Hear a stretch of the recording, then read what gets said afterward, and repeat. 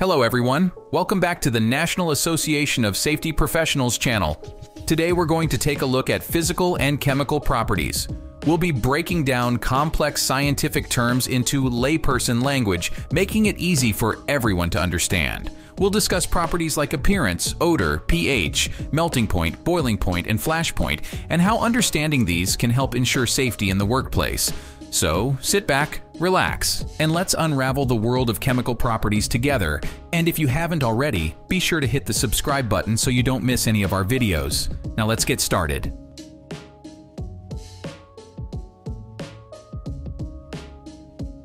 Chemical properties are characteristics that become evident during a chemical reaction. These properties are crucial to understand as they can help us predict how substances will behave and interact with each other.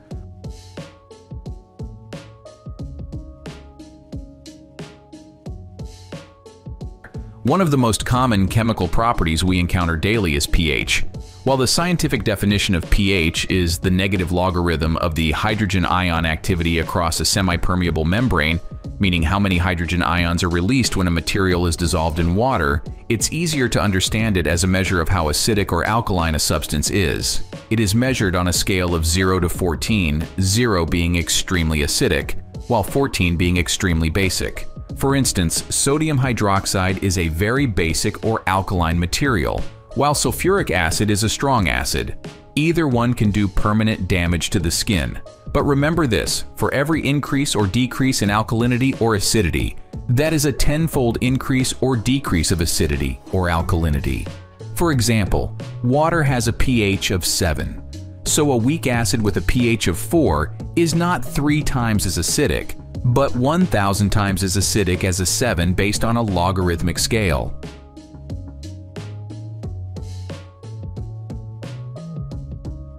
Another example of a chemical property is the presence of certain hazardous chemicals in substances. Take gasoline, for instance. It contains benzene, a chemical that can be harmful and may cause cancer if not handled properly. In the past, people used gasoline as a solvent to remove oil and grease, not realizing the potential dangers. Understanding these properties is not just for scientists, it's crucial for everyone, especially those who work with chemicals. Knowing these properties can help protect us from potential hazards. In the case of gasoline, it is vital to use proper PPE, including gloves that are designed to protect you from permeation through the material and possibly the use of a respirator.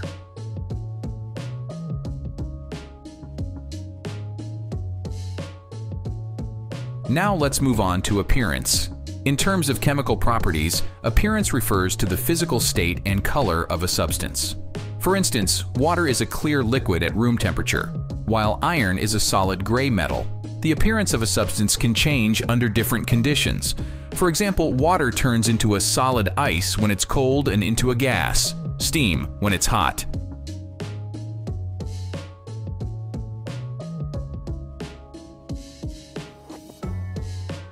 Odor is another chemical property. It's the smell that a substance produces. Some materials have a strong odor like ammonia, while others, like carbon dioxide, are odorless.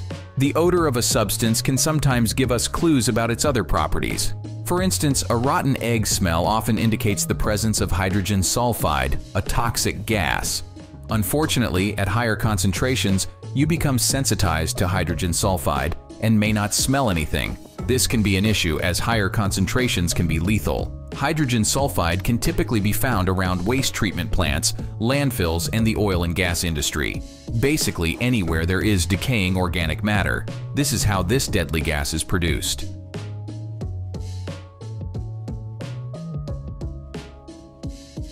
The melting point is the temperature at which a solid substance turns into a liquid. For example, the melting point of ice is 0 degrees Celsius or 32 degrees Fahrenheit. If you heat ice to this temperature, it will turn into water. The melting point can tell us a lot about a substance. For instance, metals with high melting points are often used in situations where high temperatures are expected. The boiling point is the temperature at which a liquid turns into a gas. To stay with the water example, the boiling point of water is 100 degrees Celsius or 212 degrees Fahrenheit. If you heat water to this temperature, it will turn into steam. The boiling point can tell us about a substance's volatility. Substances with low boiling points are more volatile and can easily turn into gases. They usually have a much higher vapor pressure. Examples of this include nitrogen, liquid petroleum gas, chlorine, and ammonia. Some tanks containing flammable materials can levy, meaning they can heat up under pressure and rupture, causing violent explosions.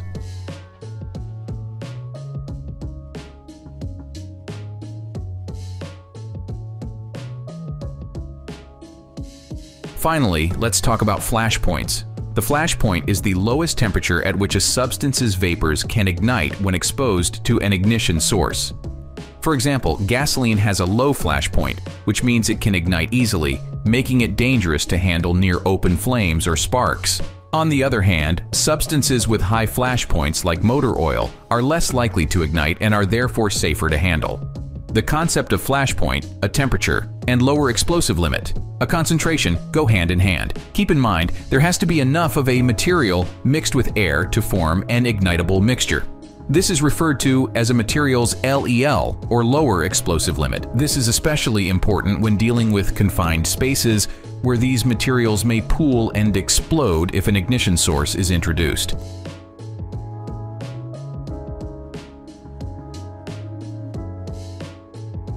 You will most likely encounter these various chemical properties on an SDS or safety data sheet. In the context of an SDS, these properties are presented in a structured manner, typically found in Section 9 of most updated SDSs. The SDS may not contain every item on the list because information may not be relevant or is not available. When this occurs, a notation to that effect must be made for that chemical property. Hopefully, you now have a better understanding of the basics of chemical properties. If you'd like to learn more, we recommend the Certified Safety Manager course offered by NASP.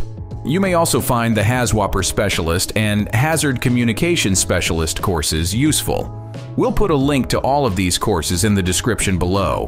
Thank you for watching this video. Be sure to subscribe below, and if you have any topics that you'd like us to take a look at, let us know in the comments section. We'll see you in the next video, and until then, stay safe.